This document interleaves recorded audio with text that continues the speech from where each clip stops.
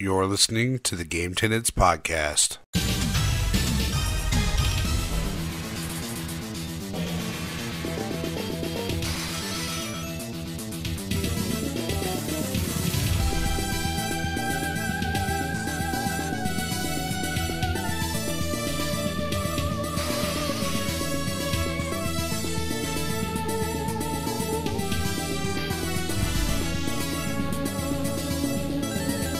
What's up, and welcome to the Game Tenants Podcast, the failed adventures of two gamers and their quest for Gamecast stardom, aka worthlessly lazy, but so game crazy. This is episode 73, and I am Church of the Game Grinder, and as always joined by my excellent co-host, Jason, a corpse full of gaming. How's it going, everybody?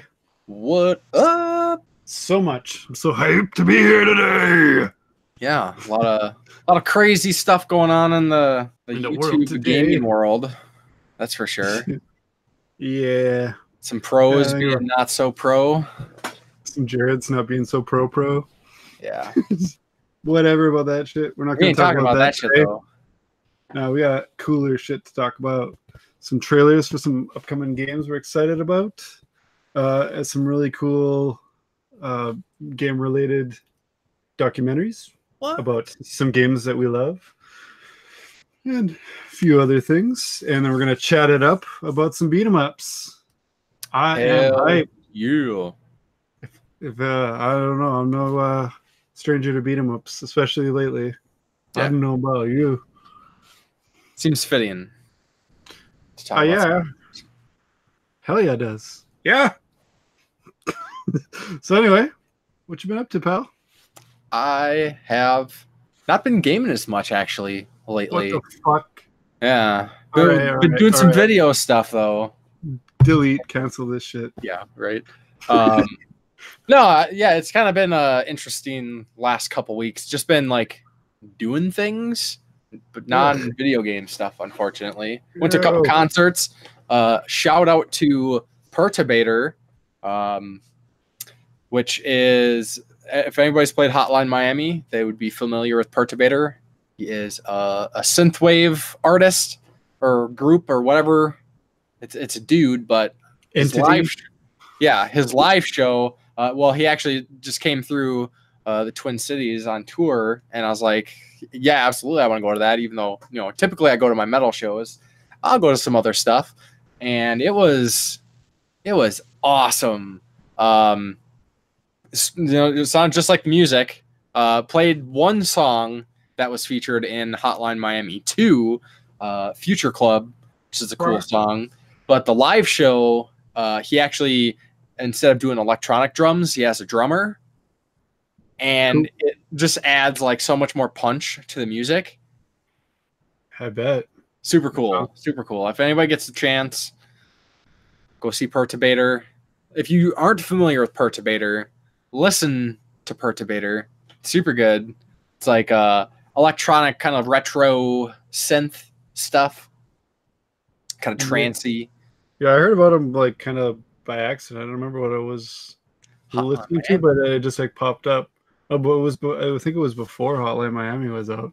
And I just remembered hearing it and thinking like this sounds like some kind of boss music from like a 16-bit game or something. Yeah, for sure. Just like the other band that was playing with them, actually.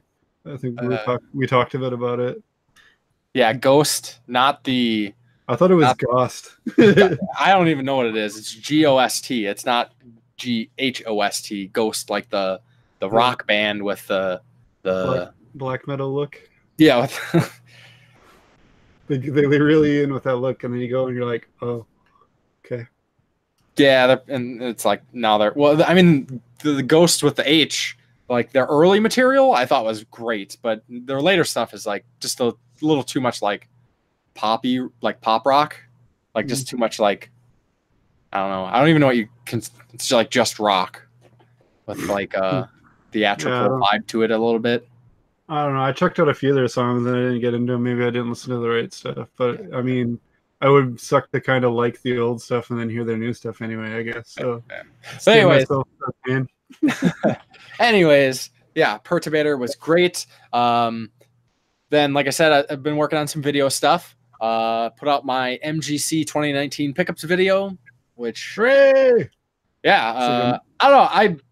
It's a pickup video. A lot of you, listeners, have probably seen my pickup videos in the past, but I don't know what it was about this one. Like, I just felt really good about this video. Like, I don't know what it is. Check it out. It's because you cut the sleeves off your t-shirt and were flexing the whole time and thought we wouldn't notice that shit. Yeah, that's exactly. Like, I got this camera right here, and you just did the curl with it in your hand. Yeah. Then another podcast that I took part in was released a couple weeks ago, just like right after our last episode of the podcast. But there is a new podcast associated with the Cartridge Club called the Quick Save Club, which is a monthly PC game of the month group that has a end of the month podcast where they're pulling in some guests from the Cartridge Club community. And the first episode was talking about some Diablo, which is pretty much why I played Diablo previously. Well, again, anyways. Oh, I was gonna say, why the hell did I ask you about Diablo? Yeah, I know. It's weird. Okay. It's super weird. Just like, I mean, they called it. I mean, the current game of the month, I could also be on that podcast too. His current game of the month is Half-Life, and that's like one of my other all-time favorites. But yeah, check them out. Check out that podcast. I think it was a lot of fun. Great podcast. I'm looking forward to the next episode. But then for games, like I said, haven't been playing a whole lot. I did play a couple beat 'em ups from the Capcom beat 'em up bundle. Played through Battle Circuit, which I enjoyed quite a bit. Pretty interesting beat 'em up. I like there's a lot of beat 'em ups just got your standard like punch kick and maybe a super move. This one you get 2 super moves, which I thought was pretty neat. One that takes life and one that doesn't take life. Cool. I like the ones where you get like the tiered super moves too. Those are cool. You can like save it up, make it bigger, like Golden Axe type stuff like that. Yeah. I also played Captain Commando, and I didn't love that one as much. Like, I like the characters, but it's very just straightforward. There's not even super moves in that one. It's like they put all their creativity into the characters, like the baby and the mech and shit. Yeah, and the ninja. Yeah, it's like it was okay, but yeah. I mean, if it didn't have the baby and the mech, like I probably would have been like, eh. But it had baby and the mech, which was just like so 9 out of 10. Yeah. Still playing Beat Saber. Happy to say I finally took a crack at some Expert Plus playthroughs, which is like, I think Expert is really like a very sweet spot. Expert Plus, maybe like once I get better at them, but it's just like, it's crazier than shit. And I don't think some of them I'll have the patience to actually sit down and try to figure out the songs. But I was just trying to play through every song like, oh, I'm just going to play it and check it out. And I ended up beating 2 songs like on my first go, which I was pretty thrilled about that. Adequate. Yeah. So I meant to ask you about that. For the 1-year anniversary of it, did the PS4 version get the like original version or something like that? Like I read somewhere that they released like with their like early version of it was. Yeah, it was basically like their demo version or their beta version. So that's only on PC? Yeah, only PC. Oh, book. So, it's kind of whatever. I think it's more interesting than anything. I did download that demo version just in the case that in the future I do get PC VR, but cool. But yeah, it was just a neat little thing that they did. But mainly I'm still playing Days Gone here and there. It's kind of a long game. I kind of wish it was a little shorter. But not hating. You're getting that open world burnout, kind of like Red Dead 2 after a while. A little bit. You're just like, okay, a little bit, and mainly because the game is good. Yeah. If the game was great, then it'd be like, oh, I'd have a little bit more drive. But And Yeah. like I said, it's not a knock to the game. Like it's a good game. No hate whatsoever. I think it's totally worth playing, but it's just good. And yeah, I'm kind of getting that open world burnout where I just like to, like kind of like let's go. Maybe Like keep this like it doesn't. I mean, need it all has 30 like, hours. yeah. I mean, they are like world building and stuff, and maybe I could skip side quests, but it's kind of hard to tell like what is like what's the side quests and what are the main stories, because it gives you like a list of basically like of these story arcs that you're playing through, and that's your completion percentage is like all these story arcs, and I'm not even sure which one's the main one. Like there's a couple that could be the main one, but I think they're kind of tied together. So I'm just kind of, I'm doing all the missions as they come across. So I'm not really like skipping things necessarily, but there's like some extra stuff I could be doing that are more just kind of like, clear out these areas for the heck of it. And then, it marks it on the map or whatever. Like some of those I'm kind of skipping until I like hit the areas, but okay, so sounds kind of like Far Cry, things like take over the camps and yeah do these and okay. totally like just like if you need more, go ahead and do this, but if you don't, just go ahead and skip that shit. Yeah, and the game does it's doing its like character and world building, so that's good, but it's just like I just kind of want it to move along a little bit quicker. And I think it's funny, today here I'm complaining that a game is too long. It's like, what's wrong with me? Come on, man. That should be a good thing, right? Yeah, but we're busy adults. With that's no, but that shouldn't be.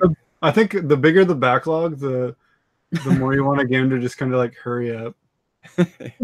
Yeah, I mean that's our own fault. I'm sure most people listening can commiserate with us on that one. No, I totally know what you mean though, because there's some games where I'm like, all right, wrap her up, and then there's other games I'm like, oh man, is there like nothing else I can do? Is there? Yeah, is there for sure. Little arena battles or something I could go do for a couple hours because they'll love this. Yeah, totally. Definitely. But what have you been up to? A lot, actually. I mean, So sticking cranking to out my those two games.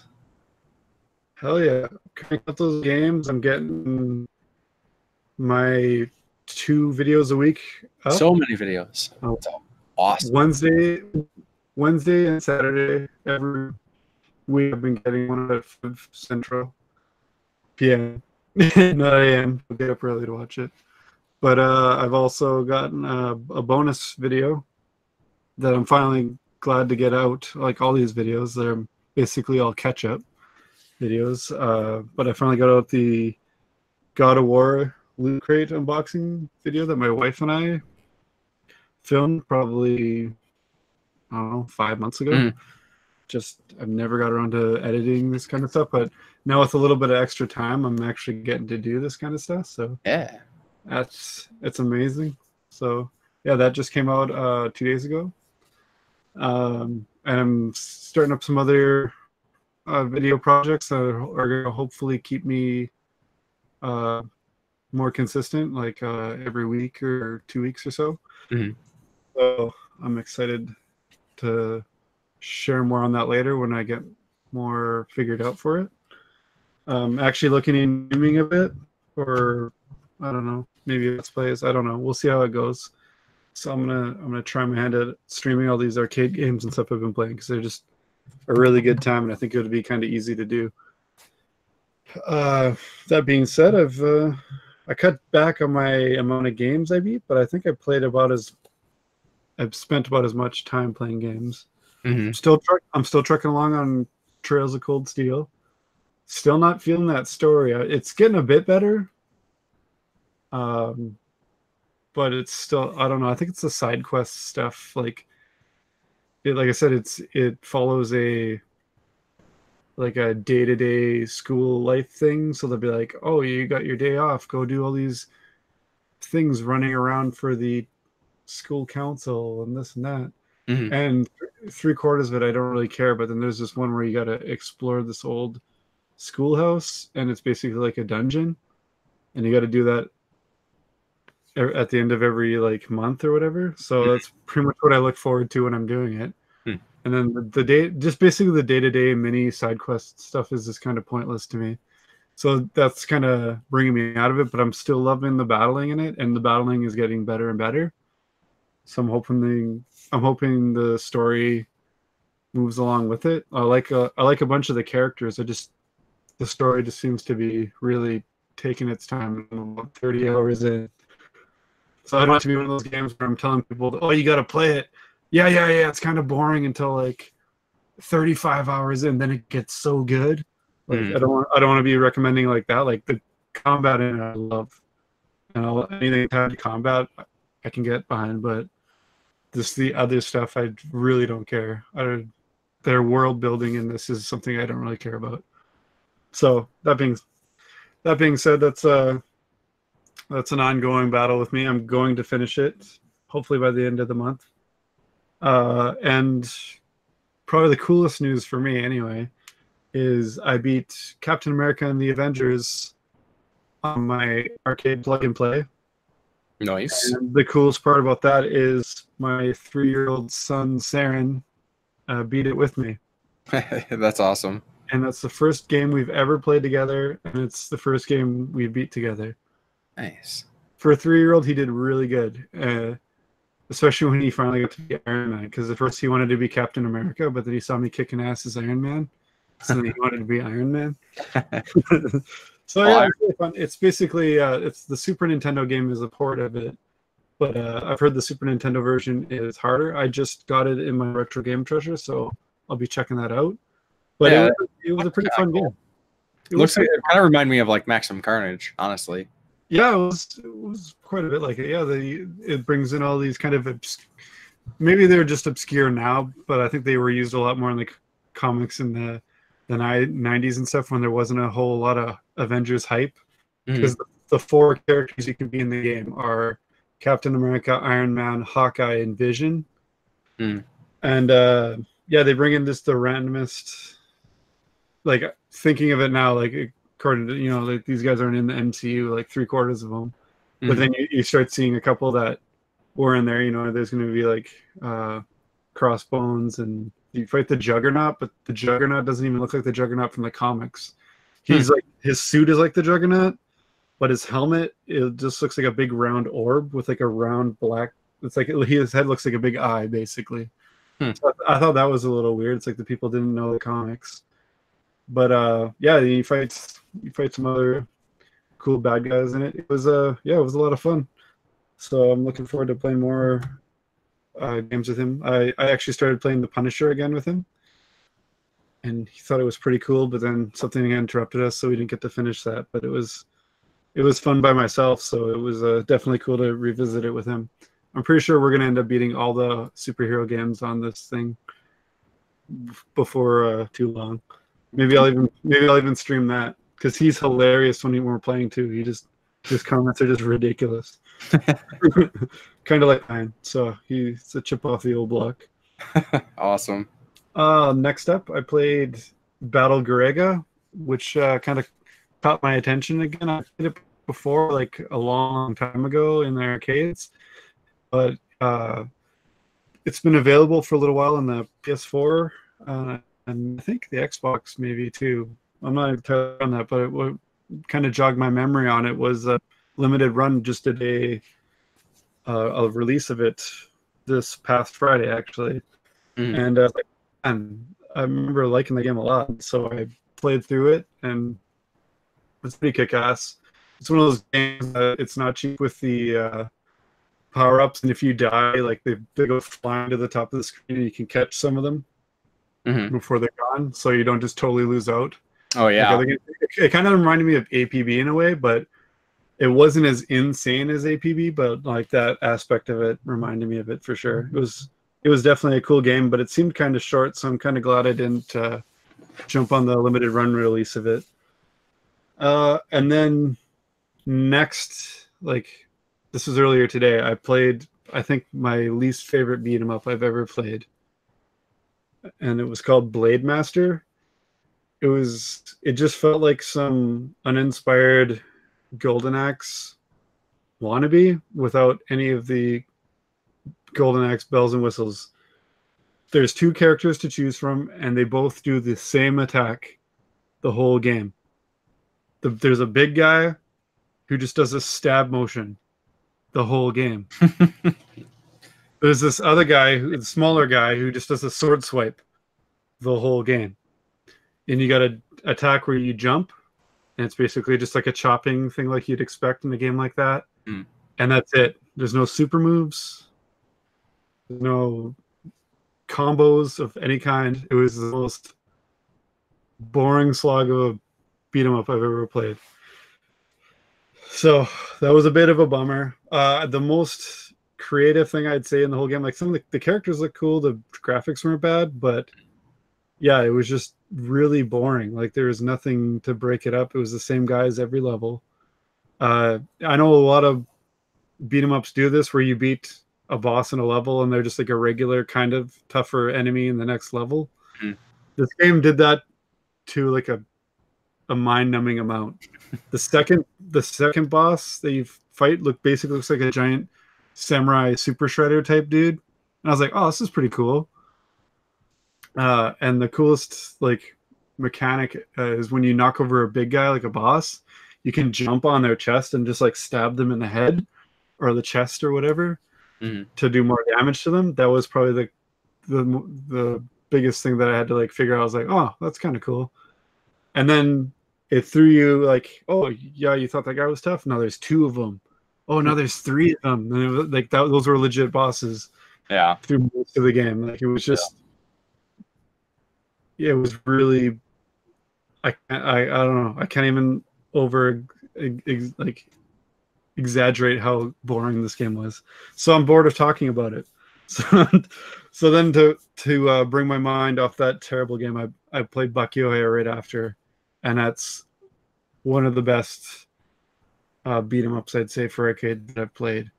I'd actually call it a beat 'em shmup because a lot of it felt like I was playing a shooter game, even like in the walking levels, because like when you get close to guys, you punch them and kick them and stuff. But when you're like not close to them, you just shoot a blaster. So you can like walk up and down the screen shooting your blaster. So in that way, it kind of felt like I was playing a side-scrolling shoot 'em up. So that was definitely what I needed after playing that other shit. Nice. Yeah, I've heard good things about it. I've never played that or the NES game, but I hear they're good. Yeah. Oh yeah, it's definitely a lot different from the NES game. And NES game is just like a platformer, but yeah, it's both cool games. I played it on the NES Mini, but it was it's one of those games I want to get eventually. I used to watch the show for how briefly it was on. I think I even had a Bucky O'Hare action figure now that I think of it, because I remembered having Bucky O'Hare and Earthworm Jim. Anyway, and then the next game I played was World War Z. Yeah. I don't know if you want to talk more about that. Yeah. Share your thoughts. All right. Well, it's no secret that it's basically a Left 4 Dead clone, but it's a really good Left 4 Dead clone. Like it definitely expands on the Left 4 Dead formula in a good way. It's a third person, which is like one of the only big changes from it. It's got the special zombies like the smoker and all that kind of stuff. Like there's basically an equivalent of each Left 4 Dead one, except for the tank. There's not really a big tank one. There's like one that's like the Charger would be like the closest thing to it. But yeah, I really liked it. There's no jumping, but there's like you can vault over stuff and stuff like that. But I never found myself getting stuck on stuff where I needed to jump, so it's not really missed. There's parts where you get to like certain area and they'll be like, oh man, we gotta wait for this door to open, and it's really loud, so it'll like, you know, it'll summon this giant flood of zombies, just like in the movies, the ones that like climb on top of each other to make these like pyramids to climb walls and stuff. Like I don't know if you've ever seen the movie. Yeah. Okay. Yeah, it's yeah, the movie wasn't that great. This is way better than the movie. So don't let Brad Pitt spoil you on this one. Yeah, and then you set up all these like fortifications, so then it kind of feels like a horde mode, like kind of like Gears of War kind of game. You set up these like turrets or like blockades to hold them back. And do you do that often per level? Because that was that's like, I mean, Left 4 Dead had those moments too. Like there's usually like 2 or 3 per like level. You mean story block kind of thing? Yeah, because you had your level for campaign. Yeah. Campaign, yeah. There's a couple per chapter even. Some of them only have one big one. Mm-hmm. Some of them you'll have to. Yeah, there was a couple like that were. I was just right into it. Yeah, I've heard hearing things. Your AI partners aren't stupid either. They actually stick pretty close to you. So, when you get like pounced on and you'd just be getting clawed and you'd be like, what are these guys doing? Oh, there's one zombie. All 3 of them have to take care of over there. Okay, well, I'll just die then, I guess. Like, I don't know. I just remember that a lot when I'd play Left 4 Dead. But they seem to be like pretty close by. They kind of follow you around. They don't do any of the objective stuff on their own. It's mainly you doing it all, like, which makes sense. Or else you could just like hide in a corner and let them do everything. Right. But there's a ton of weapons to choose from. You level up the weapons, which unlocks stronger versions of the weapons. I think there's 6 different classes to choose from. You can unlock more perks. You can unlock you start with a better weapon. You can hold more ammo, that kind of stuff. You do more melee damage. Shit like that. And it's really kind of like a glimpse into like what would Left 4 Dead 3 be like if they put it out on this gen. It's pretty much what I'm feeling like. Like I'm not. Well, we will find out. I'm not actually here. We better, because Turtle Rock is making a spiritual successor to Left 4 Dead called Back 4 Blood. Yeah, that's one we mentioned a couple of podcasts ago. So yeah, here's hoping it's as good as this because they're getting free updates. Actually, I think one of the campaigns that I played was a free add-on because I think it shipped with 3 campaigns, but there's a Tokyo campaign. It's not the same characters throughout like the Left 4 Dead games. Like the first one, you played through the same people in all the campaigns. This one, it's like city by city. There'll be like a New York campaign, which will be 4 people through that whole campaign. Then there's Jerusalem, and that's 4 different characters. And then there's Moscow with 4 different characters. And then there's Tokyo. And the Tokyo one, I think, was like the most intense, but it was actually the shortest because all of them have like 3 chapters. But Tokyo had 2, but it was like the closest I came to failing on the first time I played it because I played through them all twice. Like I played through them on an easier, I think like normal. It doesn't really tell you what normal is, but there's like a skull amount. I think there's 5 skulls, and I played through I think 2 or 3, and then I played it, and I just upped it one more. I didn't go on insane because I was like, yeah, it's something I probably want to play with other actual people. Yeah. But a lot of the objectives were very reminiscent of stuff like, you got to get the gas to start the generators. Sure. Yep. But there'd be stuff like there's one where you go to the subway and you got to get the guy's like, yeah, you want to ride on the train, you got to pick up the supplies and put them in the train for me. So it was really cool. The stories I find were like actually kind of more interesting the way they played out. That's the only thing I don't want to say. You better watch that. Better watch what you're going to say there. Yeah. That's like I said, I'm not talking shit about either one. They're like honestly, they're neck and neck for me. That's how much I enjoy because I absolutely love the Left 4 Dead games. But if that's why I said in my tweet, if you are if you're wanting a Left 4 Dead game, like you should not miss out on this at all. Cool.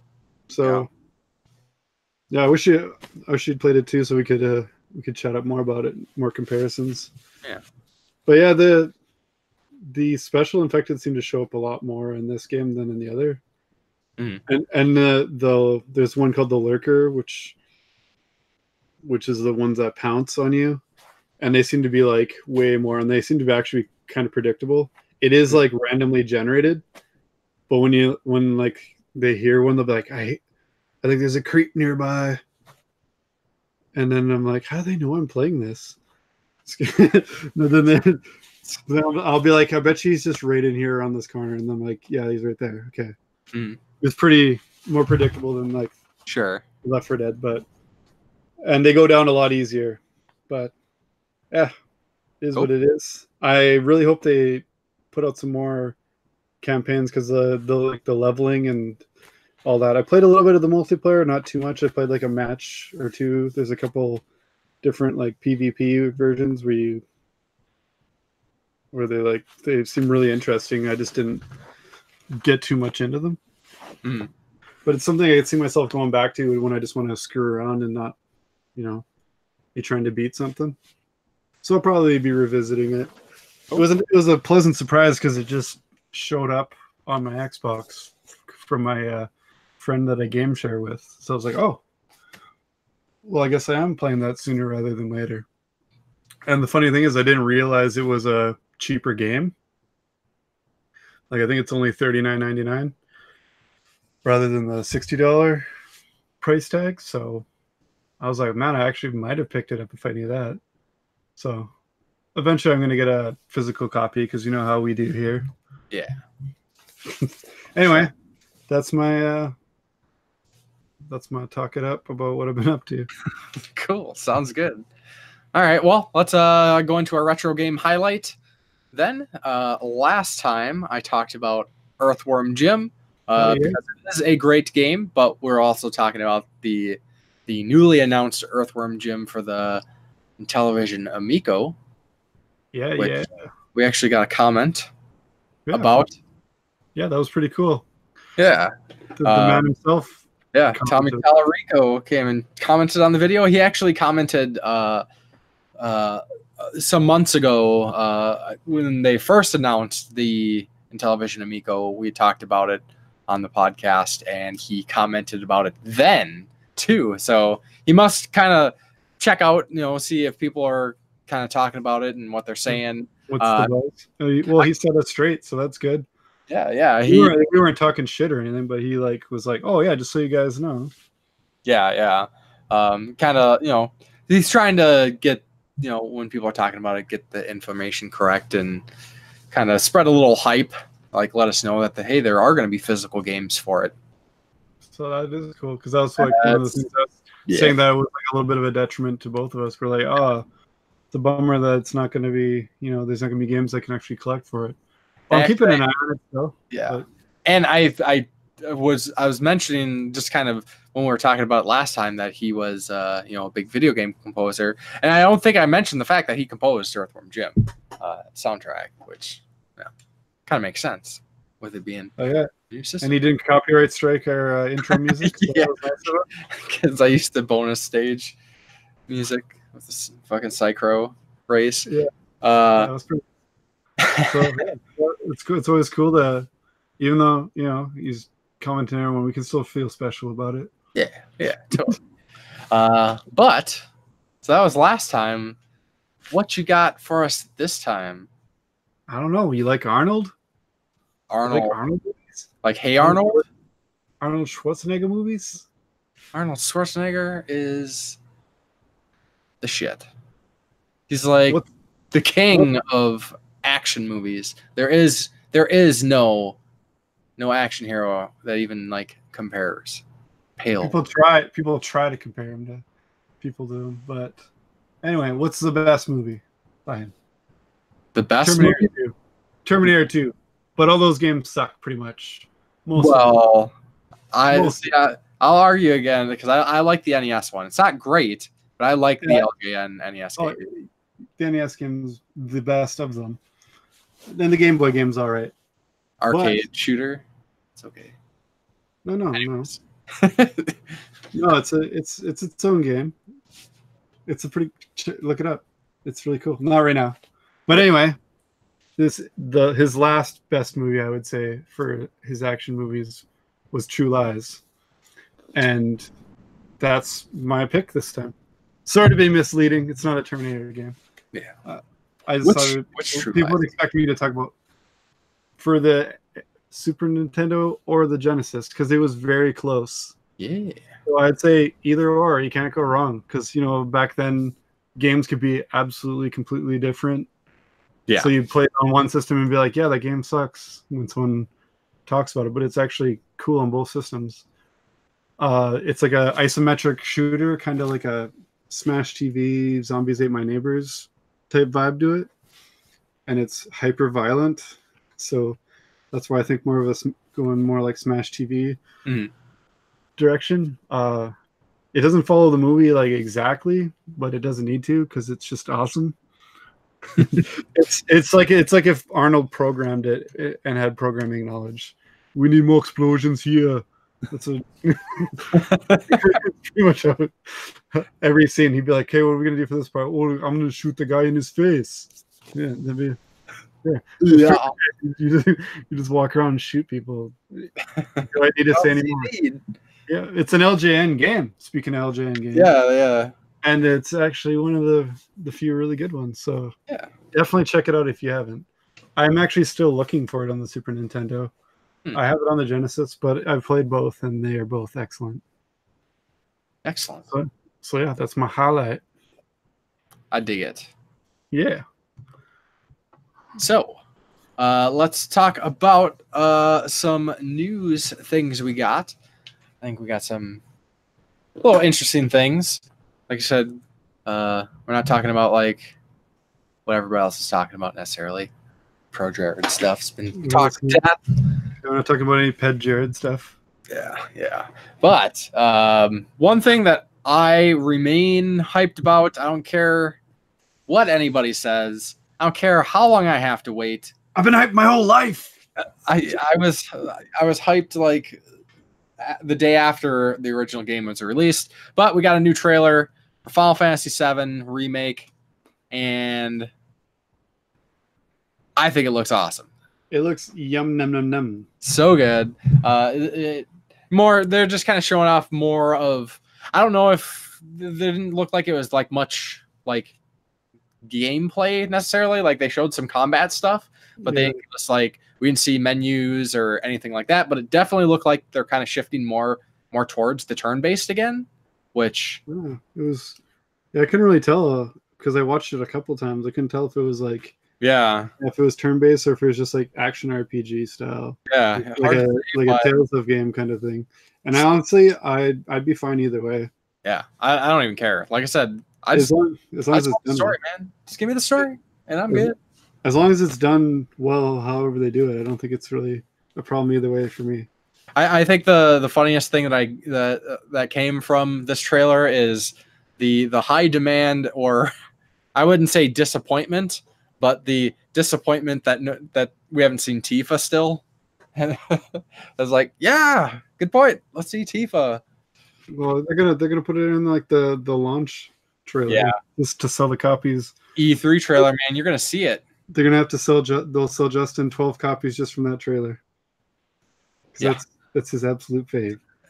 There's a good chance you will have the opportunity to see it in person, live. Yeah, bud. Because they said, at the end of the trailer, it says more to come in June. And what's in June? E3, baby. E3 hype. It's getting real. It's like three weeks from now. Yeah. I've never been to the West Coast either, so it's super cool for my wife and I's 10-year wedding anniversary. And it was her idea. Believe it or not. I gotta keep telling people that because no one's gonna believe me anyway.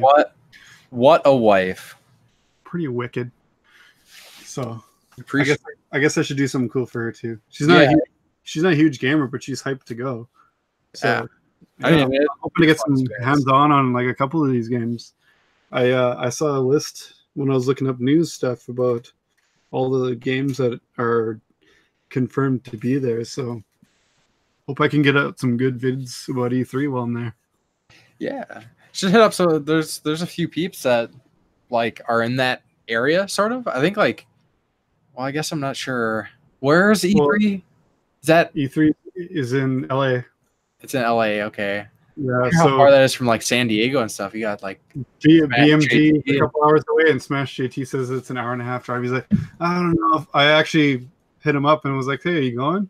He's like, I don't know. It's like an hour and a half drive. I'm like, bruh. Hour and a half drive. Come on, man. I was like, bruh. But then again, that's probably a lot different in that area because that's like there's like 3 E3s a week down the block for me. Yeah. I don't know. Whatever.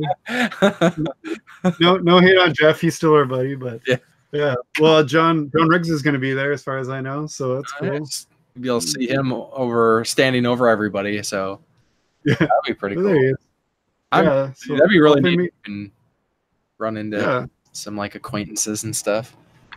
Yeah, people like I actually know that might know who I am. So I've talked to him a bunch of times, so that's kind of cool. Maybe they'll have like a really cool like presentation set up too. Dude, what if they have a fucking like playable demo and you get to play it? I will be FaceTime. I'll be FaceTiming you and then telling you ahead of time that it's not a pocket dial this time, I promise. Let me watch you play it. He's actually watching the Let's Play, guys. Yeah. But I will say I'm pleased with the positive reception. Because I swear last time they showed Final Fantasy VII, everyone was just like ragging on it. How it's never going to come out. We've waited for so long, blah, blah, blah. And this time everyone was like, hey, that looks pretty cool. I'm pretty excited. And like, how many times are people going to say that about everything, though? Yeah. Everybody wants it's 2019. Everybody wants everything like available now. Like, you show me a commercial, why can't I buy it? True. But I don't know. I'm excited to see more. I hope they have a cool setup because like last year I'm sure anyone watching this has watched some sort of E3 video before, and they like last year for the Resident Evil 2 remake, they had like a whole Raccoon City Police Department thing set up for stuff like that. Like that's the kind of stuff I'm looking forward to seeing.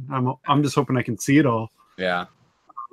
Totally. I'm kind of pissed off though that Bethesda and Microsoft are doing their things like before the thing actually starts. Mm-hmm.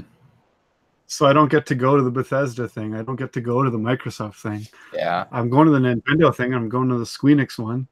So I'm sure you'll have fun. Yeah. Either way. Yeah. Like I said, I'm a bit bummed. Like that's a lot of like what I wanted to do when I went. Yeah. Just to sit there and be hyped in the crowd when they're announcing stuff that you figure it probably is coming out anyway. That got spoiled by Walmart. Yeah, with things and stuff like last year. Have you seen any of the stuff that Rage 2 is doing for the first anniversary of the Walmart Rage 2 leak? They're releasing these special edition Xbox controllers with screenshots of the leak on the controller. Yeah.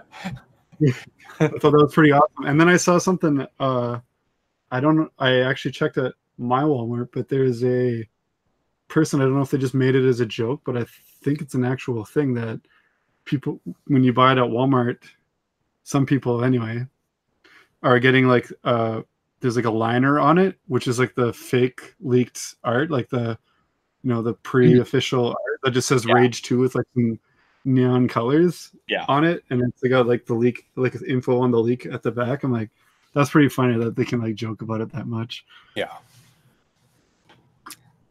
Anyway, I'm really hoping that they have some huge stuff for E3. I've seen a bunch of people ragging on it before anyone's even has any idea what's going to be there. But it's something I've always wanted to go to. Yeah, and I'm sure there's going to be like tons of awesome game announcements and cool shit to see. I'm hoping to meet some cool people. Maybe I'll meet Kojima. Yeah, that'd be awesome. Anyways, more to come on that once I'm actually there. So besides that, a couple other things I just want to give a shout out. because we don't see a lot of great like game documentaries. But in the last week and a half, I think actually, we've gotten 2 really cool game documentaries. First one was last week. Sony released a God of War Raising Kratos documentary. It's almost 2 hours, and it's about the kind of development of the God of War 2018. Kind of talks about like, starts off talking about some of the older stuff and kind of where the series left off and kind of some of the reception and how they were, trying to reinvigorate things, and goes into the development and talking about pretty much how they came up with, kind of the game of the year 2018 God of War. Boy, did they reinvigorate that shit. Yeah. I wasn't burnt out on it, but somehow I got reinvigorated. Yeah. It's just so I'm always hyped when something new God of War is coming out. And then this coming out, it was just, I had to spray Teflon on the inside of my pants anytime something was announced. Yeah, for sure. And I had to wear those while I was playing it. And then there is a YouTube channel that's been around for a little while called No Clip, and they do mostly documentaries, kind of smaller, sometimes like 15 minutes, sometimes half an hour, sometimes an hour. A lot of times looking at games, but they just put out a new one called Telltale: The Human Stories Behind the Games, which basically talks about what happened with Telltale Studios and or Telltale Games, and like the reason they closed, and kind of like less about the, like, I guess, quote unquote drama about it, and more the people behind the scenes, and kind of like what their experience was like and how it affected what they're working on. And it's pretty interesting, really interesting look. No Clip does great stuff, so definitely recommend checking them out. Yeah, you showed that today, and I actually put it on my watch later because it looked like it was pretty long, but maybe I'll watch it after this. Yeah, and they have a bunch of other really good mini documentaries, and they do 2-minute reviews. Cool. And everything's pretty much led and hosted by, and I don't know the guy's name, but he was kind of a notable figure from GameSpot. And now he split off to like do his own thing. And initially, No Clip started off crowdfunded for like a lot of the stuff they were doing at first, and now it's kind of took on a life of its own, which is neat. Cool. It's really good stuff. What other ones do you recommend? I can't think of any off the top of my head. All of them. Like, seriously, they're super good. Well, I'm going to have to check them out more because I didn't subscribe, but I added that to my watch later. Yeah, definitely check out more.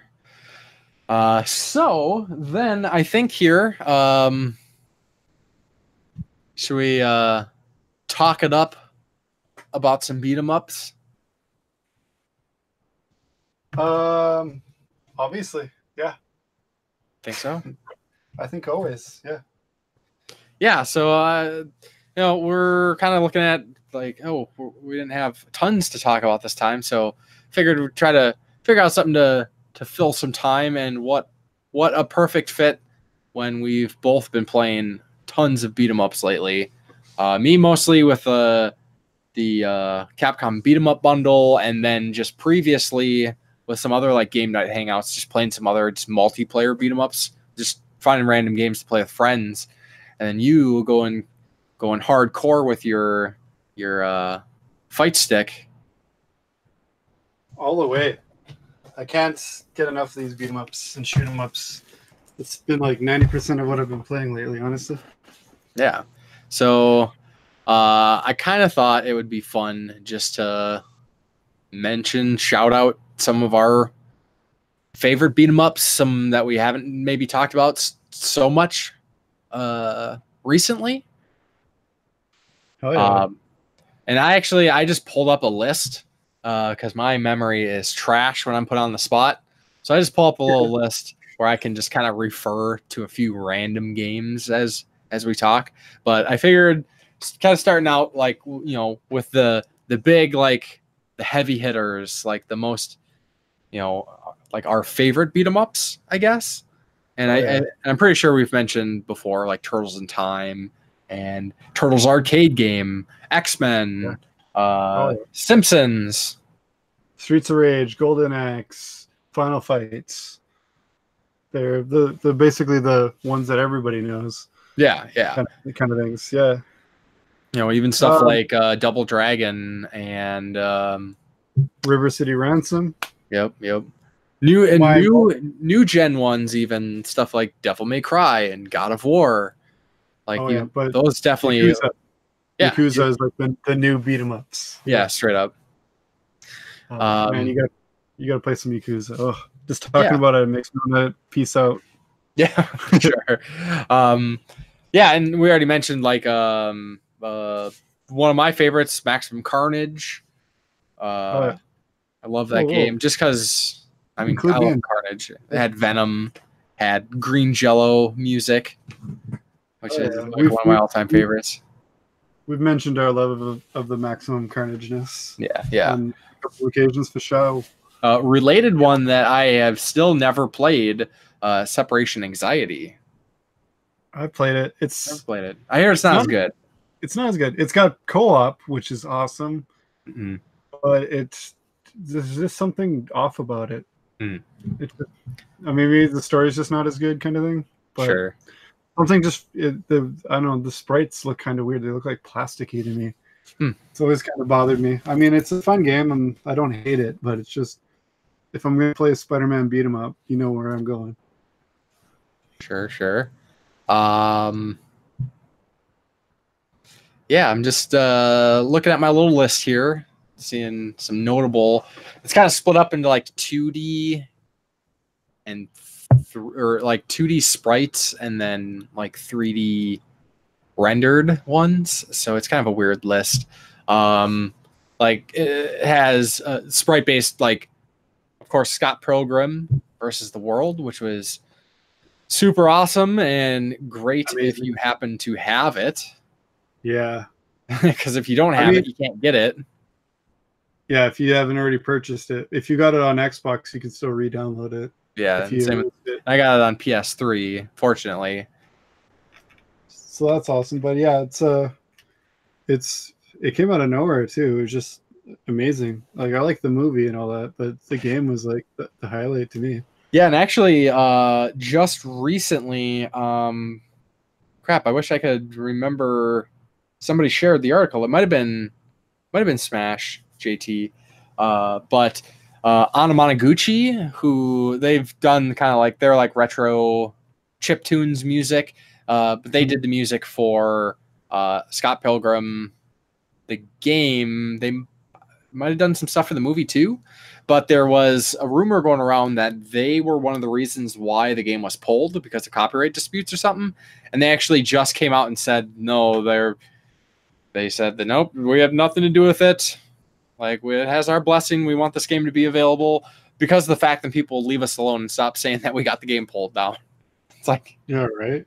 So even if they did, they just totally ousting that idea. Yeah. Actually, I think my most wanted NES game right now is Mighty Final Fight.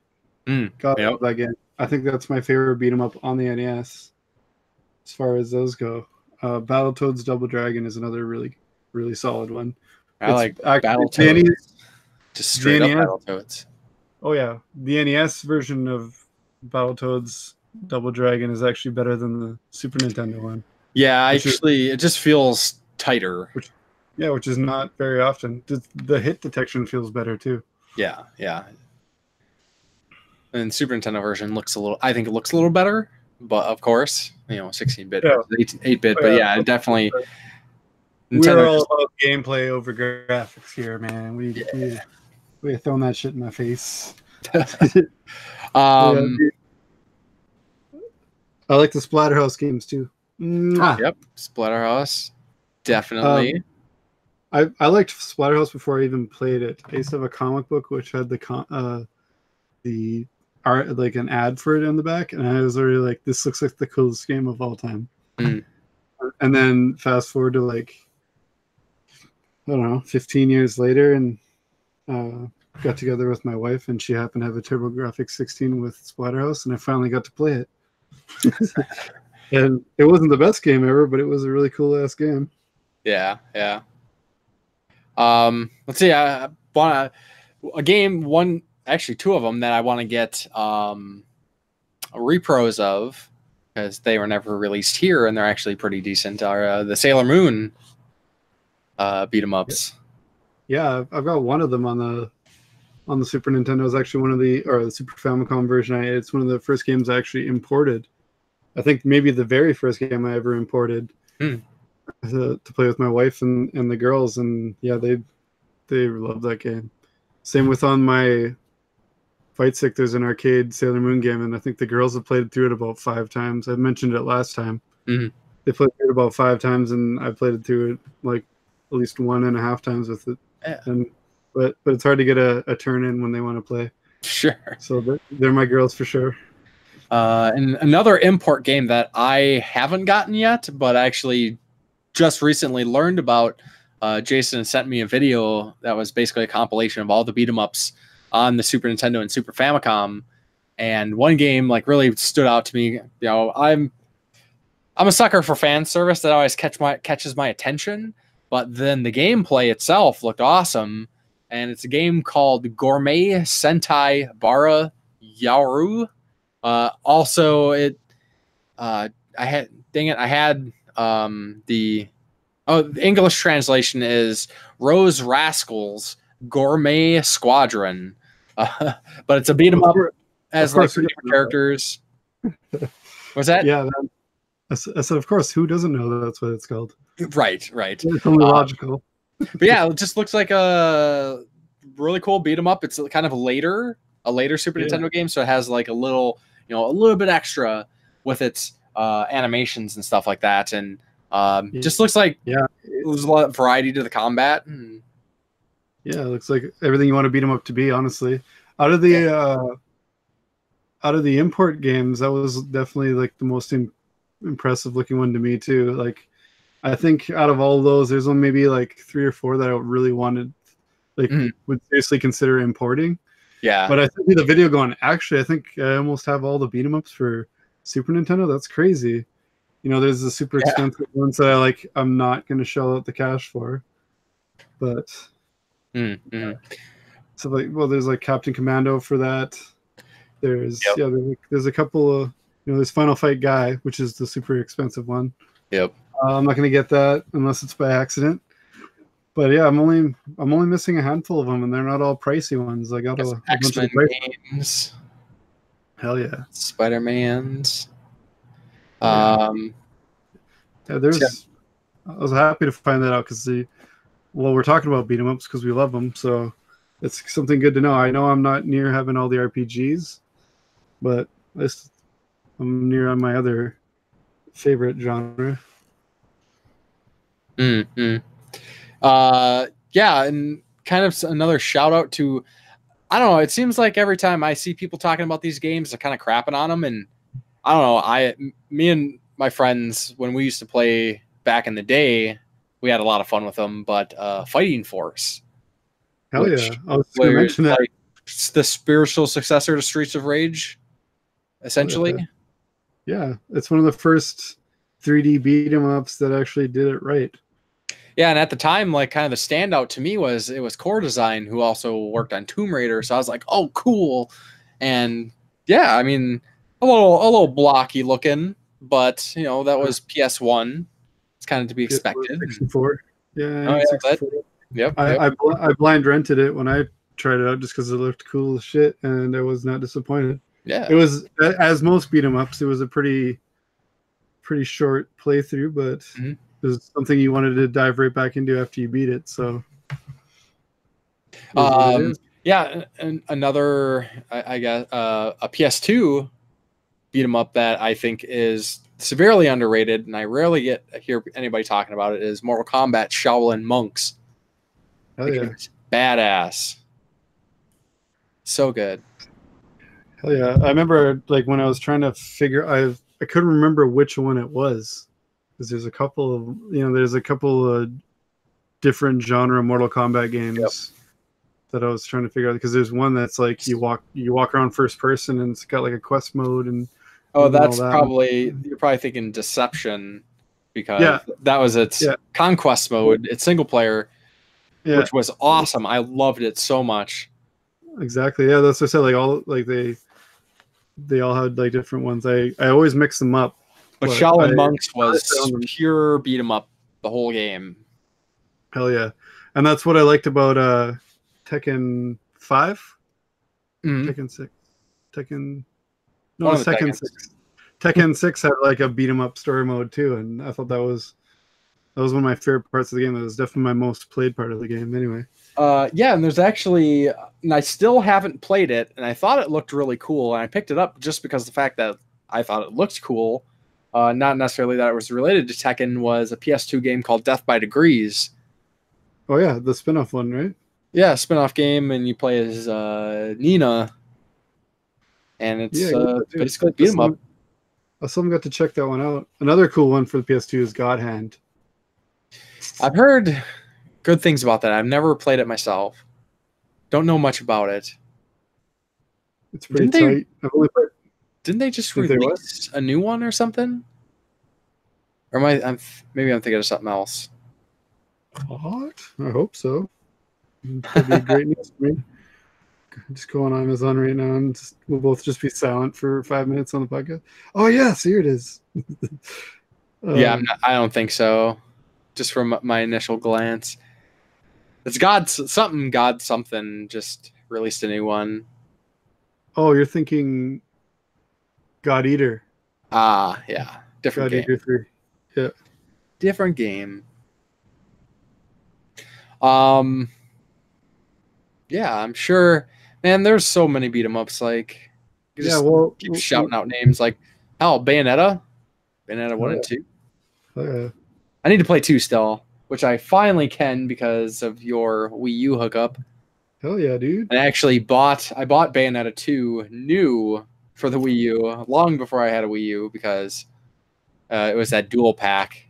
Yeah, and people were losing their minds about it. So I was like, I'm gonna grab one while I can. I can't remember what I traded for it. I owe my friend a cheeseburger, and I think I gave him $5 or something like that. And he said he'd trade because he beat it. And he didn't really care. He ain't about. He really wanted a cheeseburger. It wasn't even a good cheeseburger. I think he just wanted like a fucking A&W teen burger or something. All right. Yeah, that works. Yeah, fuck yeah. So that worked for me. I don't know. I'll trade a cheeseburger for just about any game. It's no sports games. Kind of some games that people don't often think of when they say beat 'em ups are some of the Vanillaware games, like Dragon's Crown, totally straight up beat 'em up.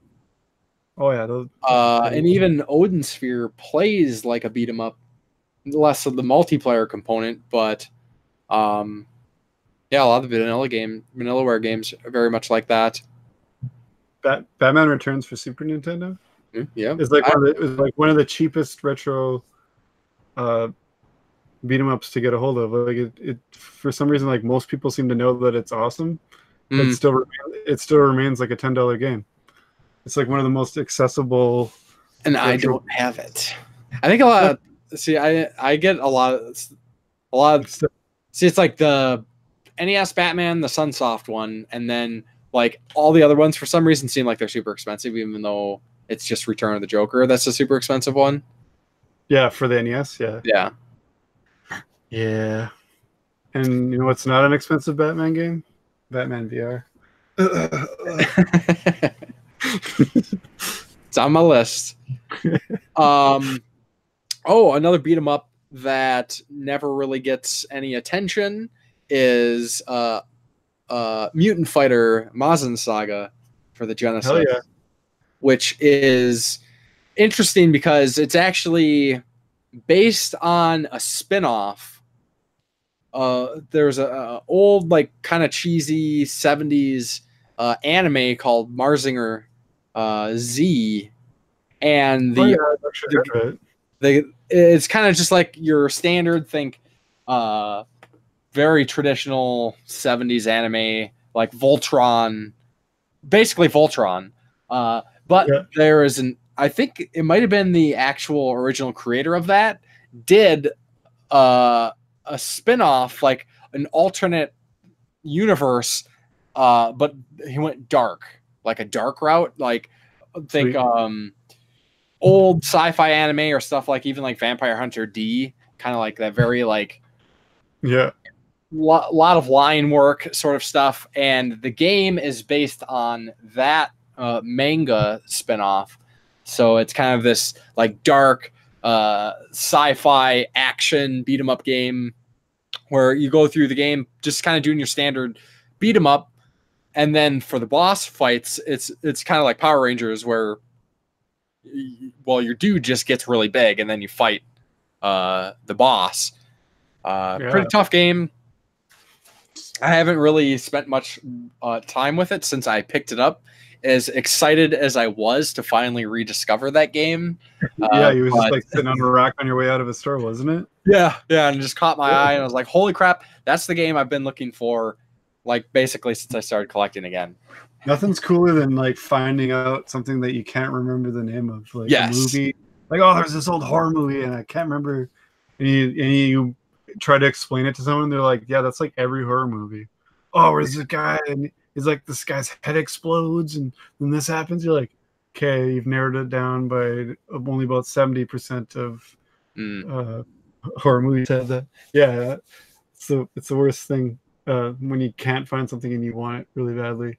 Another couple of speaking of Power Rangers, the Power Ranger movie one is actually pretty awesome, even if you don't like Power Rangers. Yeah, I never really got it myself, but I like the Power Ranger movie one.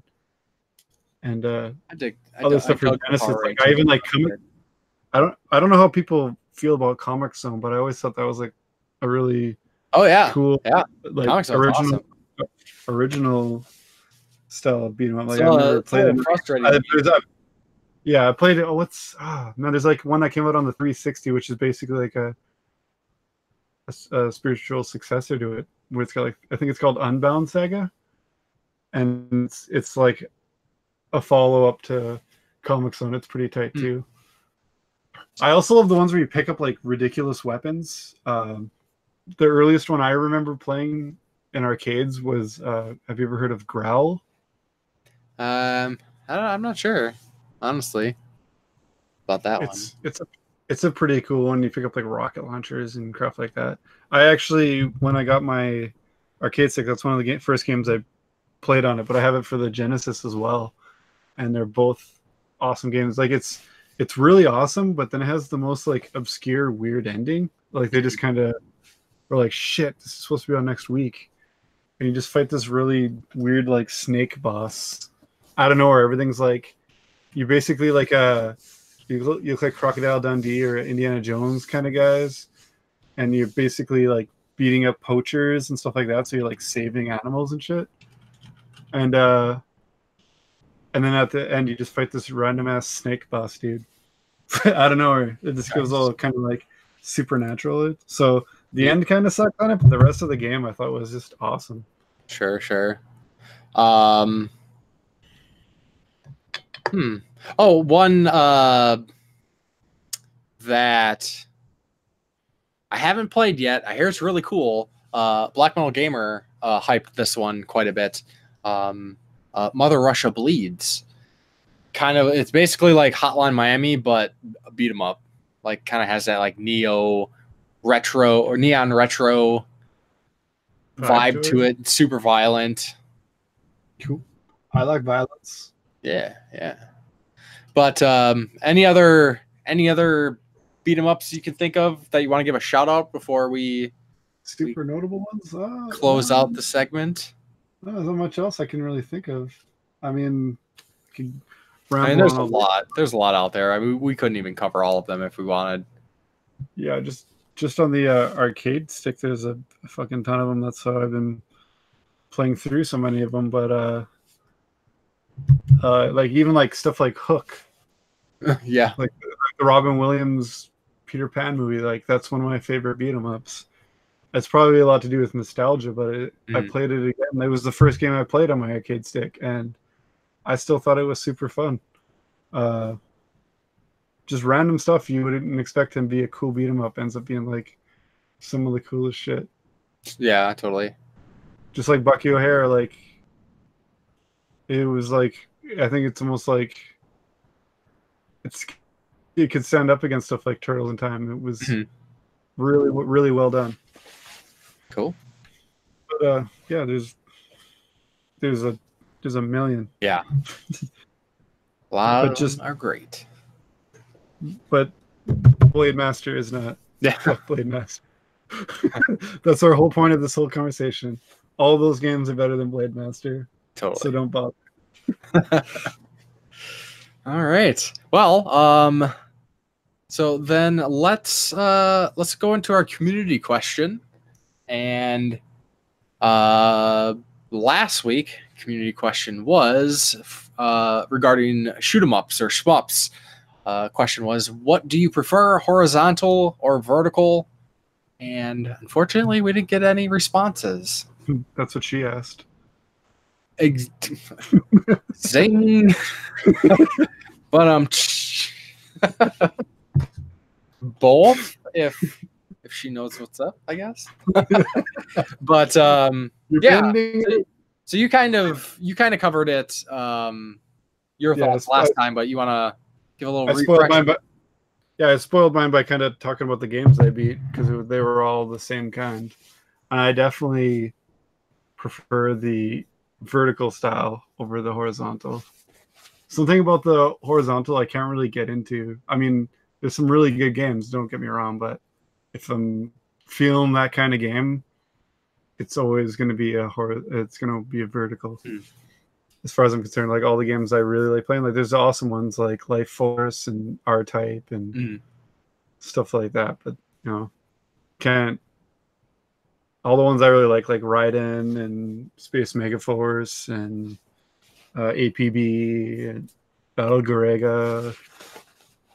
Even stuff that's not so good, I still really enjoy. Like Vapor Trail doesn't hold up as much as I used to like it when I was a kid. I still think it's pretty.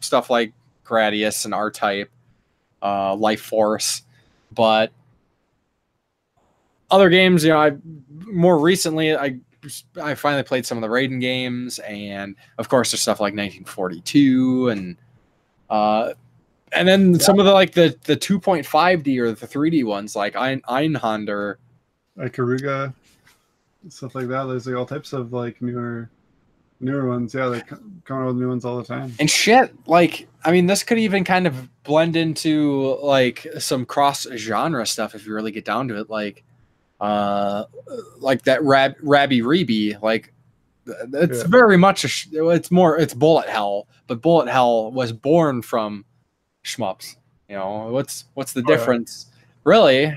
Except you're running on a platform versus moving back and forth. And if you can't make up your mind if you like vertical or horizontal, there's also what has the best voice acting, and you got to go with my old favorite, Castle Shikigami 2. Best translation, Zero Wing. Have you ever heard the voice acting in Castle Shikigami 2? I think I have. I'm pretty sure I have, and because I've watched a few of those compilation bad voice acting translations. Yeah, the funny thing is, I played it, and then I was just randomly watching a video, a week later, and all of a sudden it was just brought up. I was like, I've never heard of this game, and then I got it at off Facebook Marketplace for $2. Nice. I was like, oh, cool, not same PS2 game that's in everybody's collection. You're gonna get the God of Wars and the Cabela's games, and you're gonna get some Grand Theft Autos and some random shitty racing games. I was just like, oh, what's that? And I grabbed that. Yeah. And I was laughing at it. And I was like, man, I wonder if anybody knows about this game. And I was watching some random ass video and they brought it up. And I was like, oh, okay. good. It's well documented.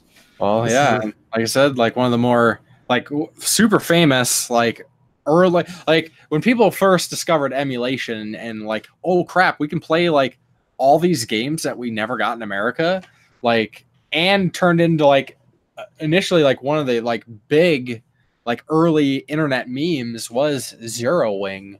You know, all your base are belong to us. You know, Yeah. you say, welcome to die. move, So it's from X-Men. move all zig. Yeah, that was good times, shmups. But I figured, so you know, talking about a little bit of shmups last time, and since we spent all this time talking about beat 'em ups, I'm sure our listeners were yelling at us saying, "Why the hell didn't you mention this game? It deserves the praise."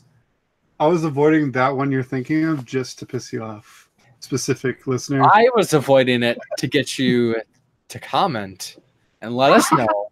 So that's going to be our community question for the next episode. You're here from engagement. I'm just here to be an asshole. Yeah, well, assholeness aside, I would like to know, we would like to know, what are some of your favorite beat 'em ups and what are some underrated beat 'em ups? Maybe even some things that we didn't touch on. Of course, you know, shout out your favorites, but you know, let us know some other ones that really deserve that. It's kind of shameful. Neither of us talked about Alien versus Predator or Alien. True, or Ninja Warriors. Like, there's so many. There's so many. Which ones are we shitty video game enthusiasts by not mentioning? It's like, what? How the hell do you not mention? Well, it's not an engaging podcast if you're not yelling in your mind at least. Yes. But when I can't think of a game's name immediately, and you got it right on the tip of your tongue. Been there, done that. Yeah, Podcast I listen to. Well, I even just listened to your the one where about the Thor DS game. Oh yeah. Talking about game. I'm just sitting there like, it's this.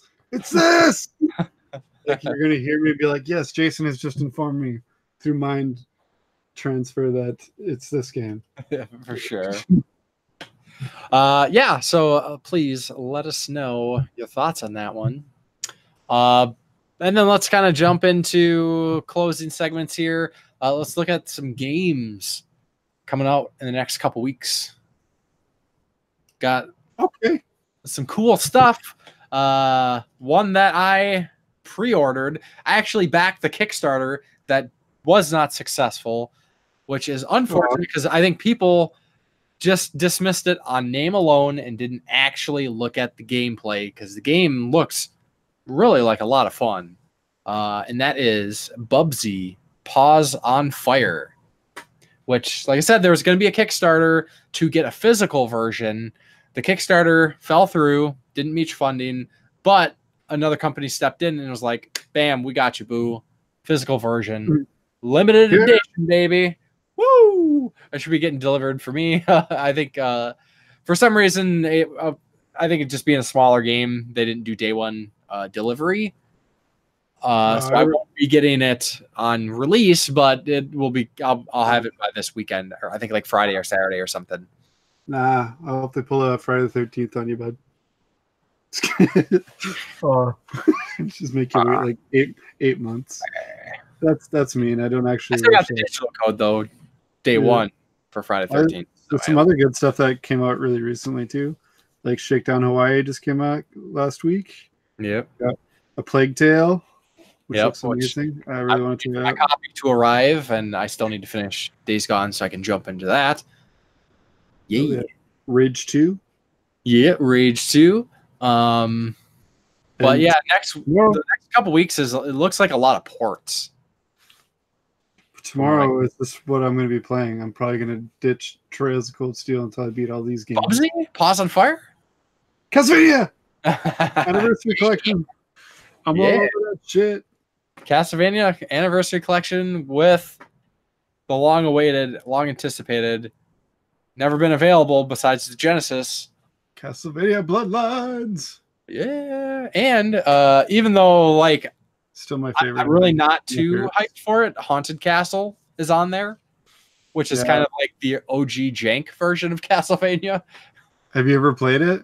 No, it looks a little rough. I bought it on its own when it came out in the was it Arcade Archives or whatever they fucking call it on PS4. It was like on sale. Mm. I grabbed it and I was just like, wow, I don't enjoy this. And then it's also on my fight stick thing, and I just couldn't bring myself to play through it. It's one of those, I can't remember. I think it's one of those things, even if you're playing the arcade, you just start over from the beginning of the level. Like, you don't just get up from where you died, like in most games.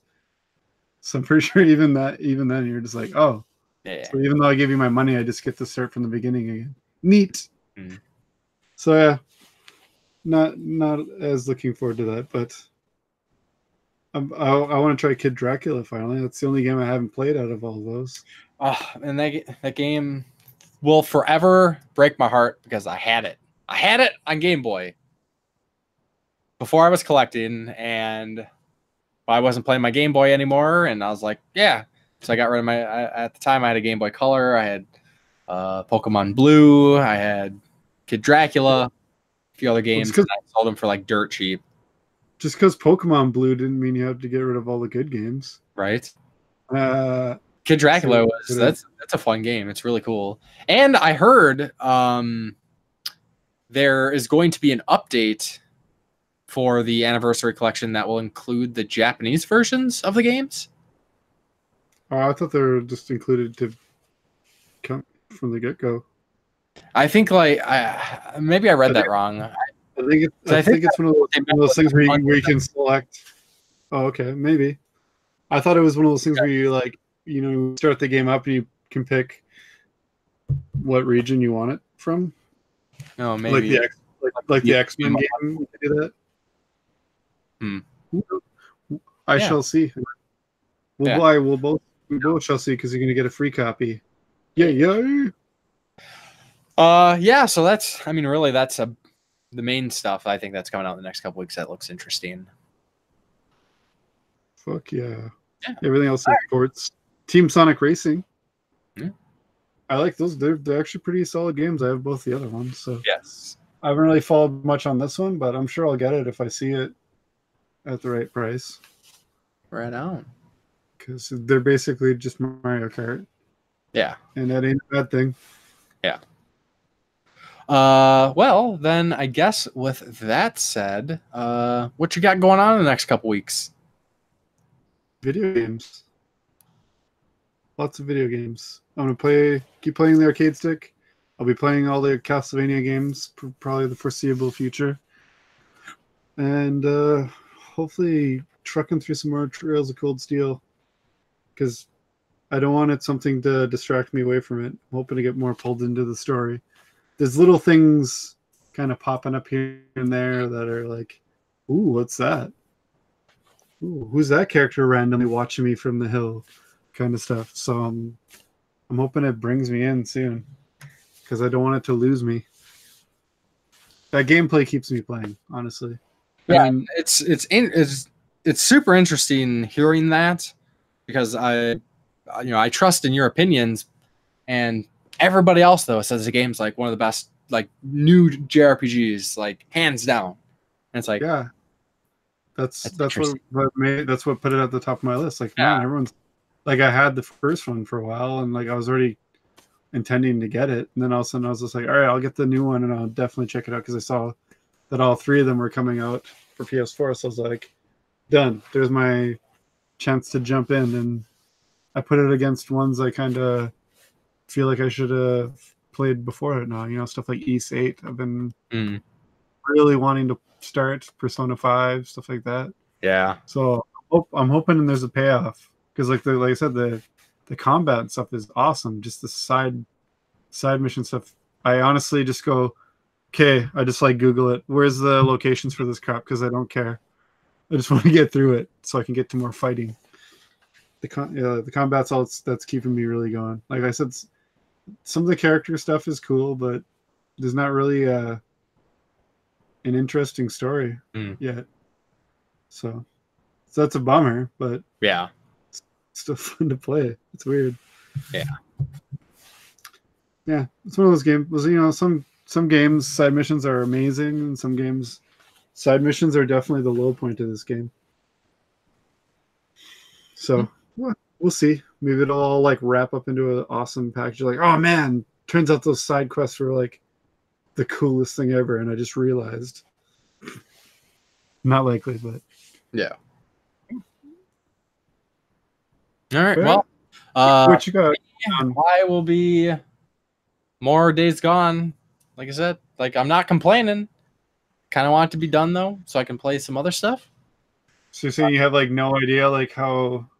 I don't have a good gauge. So there's not like a time like every game should tell you how long you've been playing the game for one. Like no game should not tell you how long you've been playing it. It annoys the shit out of me. And there's not like there's not like an overall story progress gauge either. That's a bummer. Yeah. But I have to be getting pretty far, I would think. I don't know. Maybe I'm around like the 20-30 hour mark, but I'm not sure because I've been playing it so sporadically and like hour here, a couple hours there.